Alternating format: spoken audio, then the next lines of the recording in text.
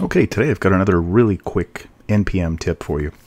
So when you're working on a project, you've got your package.json file that's really managing your dependencies, the name of your project, description, version, stuff like that. With the version number specifically, these three numbers here represent the major, minor, and patch version of your application. And sometimes it can be a pain to always remember every time you push something up that you want to actually increment the patch number, or maybe the minor version, maybe the major version, depending on the changes that you've made.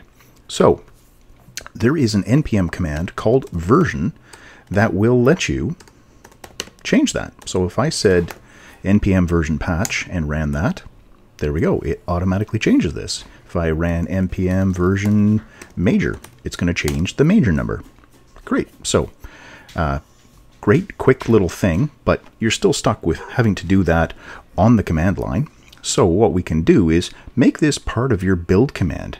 Inside your scripts, have a build script, and inside there just run this command. So npm version patch.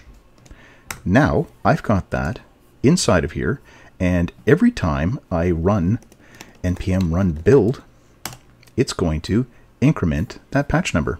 So there we are. It jumped up to 2.0.1, 2.0.2, and so on. So you can add other things naturally into your build. Maybe you want to push it up to Git, do things like that, but this is something that you should include. It's going to make your life a lot easier. So hope that helps you out. And as always, thanks for watching.